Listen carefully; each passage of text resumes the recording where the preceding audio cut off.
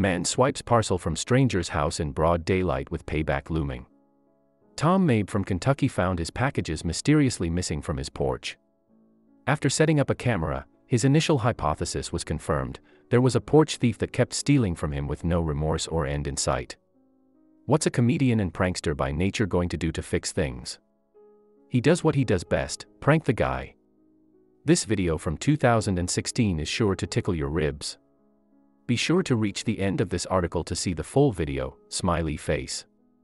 Tom Mabe and his neighbor would get notifications that their online purchases were delivered. However, they somehow went missing and determined that the packages were most likely being stolen, and they did not want to be victims anymore. When Tom outfitted his front porch with a security camera, his suspicions were confirmed. As Tom pulls pranks for a living, he came up with a way to get revenge in a manner that would really mess up someone's day. On that very eventful day, a small car drives by Tom's home, then turns around and comes back. It stops and a middle-aged man gets out. Oddly enough, Tom mentions that he knows him in the video below. Recognizing the thief surely must have been disappointing, because neighbors don't like to think of people in their communities as burglars. Once the car stops, the man comes up the walkway very calmly, as though he has done this a few times. He showed no fear of being caught. He simply picked up the box and walked off nonchalantly. Little did he know that this was not illicit business as usual. Under the watchful and anticipating eyes of Tom and his friends, the revenge crew, they eagerly awaited for that box to go pow in the video below. With the help of his friends, he had secretly rigged that box with an explosive device, but not the type that would cause bodily injury, of course. The box was set to go off 40 seconds after the device sensed motion. The revenge crew's anticipation of seeing the explosion unfold was short-lived. They erroneously thought the vehicle would be out of their line of sight in 40 seconds.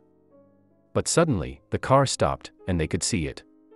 Out jumps the man who thought he took something of value but was now covered in gross alert 2-day-old poop. The box wasn't just rigged to explode, the human waste inside would explode with it. Once the crew saw that their device worked, they worked themselves into a mini frenzy with laughter. There was no mention of reporting the thief to the police, just good old-fashioned, stinky payback. Since the box exploded inside the car, the cleanup will be long and tedious. The explosive, a sulfuric nitrate compound with old fecal matter, was disposed of in a very unconventional and satisfying manner for the revenge crew. To the shame of the porch pirate, he is now an unwitting, bona fide, social media, viral sensation. It's Hall of Shame status that no one wants to be in. Have you ever had anything stolen from you? How did you handle it?